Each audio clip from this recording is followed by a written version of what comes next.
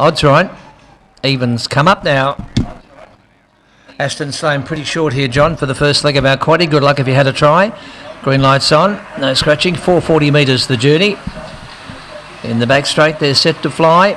And away, Sle Sun began beautifully. Gee, look at it, power. It's 2.5 lengths in front of Coco Mikado and Lovin' Angels early, and there's trouble. Ultimate Talent got knocked down. Wide, Winston Rose going around them from Ultimate Rehab and also Shani Rose, but it's a race in one. Sle Sun, 8 lengths clear. Coco Mikado to second, then Cool and Boy, Lovin' Angels and Winston Rose off the track, but a breeze for the favourite.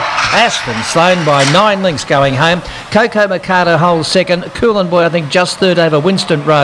Lovin' Angels was next, followed by Shani Rose. Ultimate Talent, no luck with Worthy Rehab, and the runner's 25.03.